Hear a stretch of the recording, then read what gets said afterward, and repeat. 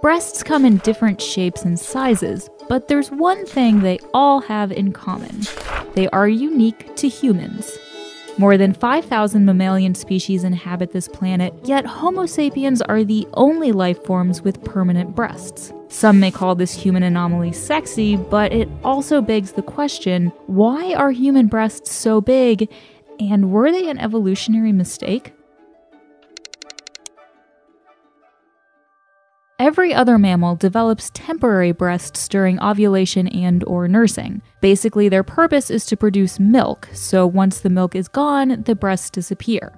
But this isn't the case for female humans whose breasts form during puberty, not pregnancy. So at some point in our evolution, something changed. But what? For example, in 1987, biologist Tim Caro explored 7 existing theories on this subject. One was that breasts allowed mothers to nurse newborns from their hip, giving them more mobility to multitask. But it doesn't explain why breasts stick around after the nursing stage is over. Perhaps the most popular idea was first proposed by Charles Darwin and later explored by zoologist Desmond Morris in his 1967 book The Naked Ape. In it, Morris suggests that breasts evolved as a sex symbol to replace the swelling rear end of other female primates during ovulation. Once our ancestors started walking upright, the sexual organs were no longer as obvious to spot, so males had no way of knowing when a female was sexually mature, and breasts may have formed as a result. This theory would at least explain why women's chests swell during puberty, but it still can't explain why they stick around after menopause. Let's take a closer look at the human breast. The big difference is that it contains more fat than other female mammals. The fat fills out the breast tissue, giving it shape, sort of like milk, but permanent. Human breasts can become so large it can cause back and chest pain.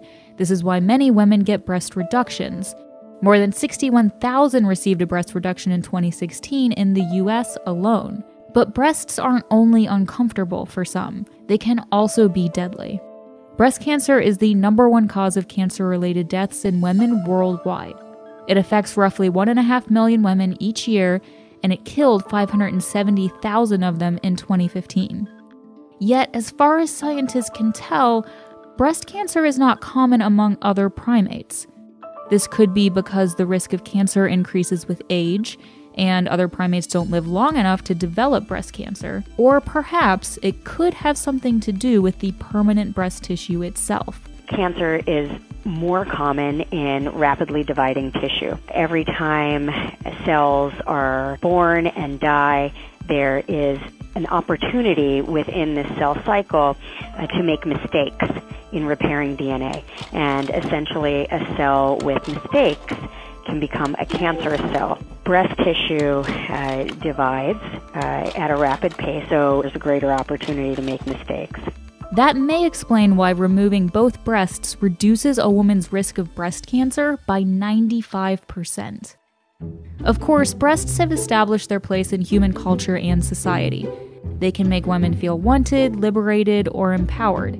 And they've helped build entire empires based simply on their power to attract. It looks like, for better or worse, human breasts are here to stay.